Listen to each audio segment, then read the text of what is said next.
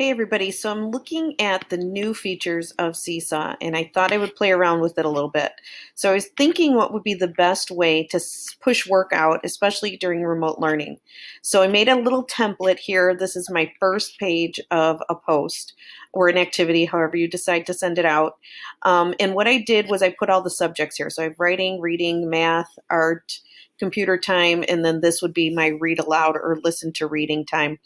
And then what I did was you can now link each one of these to a page. So instead of linking this to an actual activity or something that they need to do, the student just clicks on the link button and it automatically takes them to page 2, which is the writing activity.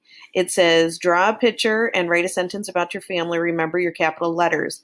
But first, there's this little thing that I created with just eyeballs, and it tells the student that they should watch this video. So the link is already embedded. It will take them to a YouTube video that talks about capital letters, and then they would continue and they would finish that up.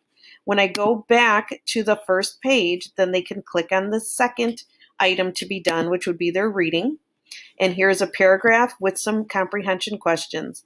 On this one, I actually recorded my voice giving directions that they needed to read this and then answer the questions. So a quick way for them to jump around. I'll continue with number 3, which is watch this video for math and then do. You have to use your pencil or your marker here to dot each space while you're counting to 20. And when they watch here, this will be a number song from 1 to 20. So you can see how you can put the links on the actual page.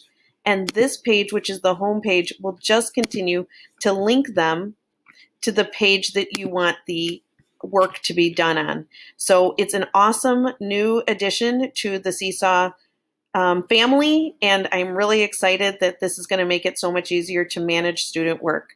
I hope this video helps you out and that it works really well for you.